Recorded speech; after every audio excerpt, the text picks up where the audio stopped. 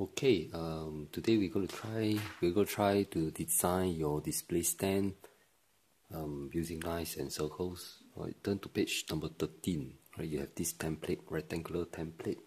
I'm going to put this template underneath your paper, right? On the try to draw a circle or not very round, doesn't matter. Right, not very round, doesn't matter. I just draw another random line down here. Maybe another circle down here, and then a line down here. I don't know how it will turn out, but let's try.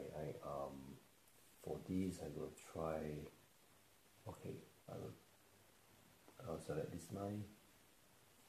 It intersect with here, so maybe I try moving here along this, move all the way up here, all the way to this place. Okay, if you like, you can choose this. Alright, then move along the edge. Come down all the way, then come back.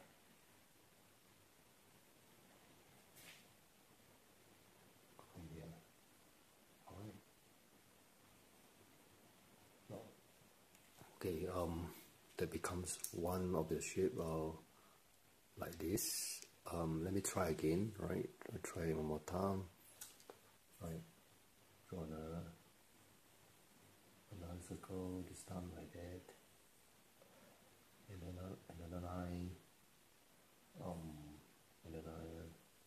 maybe this time I'll move the circle on top,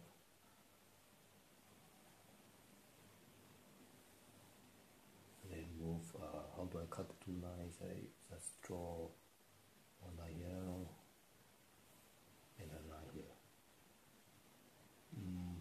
Yeah, draw another line down here. Again, I do not know how this will turn out. Let's try this intersection. I select this path, move all the way here, move up until intersect. Well, this time now maybe I don't want to go up. I choose all the way down. Come down, then follow the edge. Alright, let's see what we get. Alright,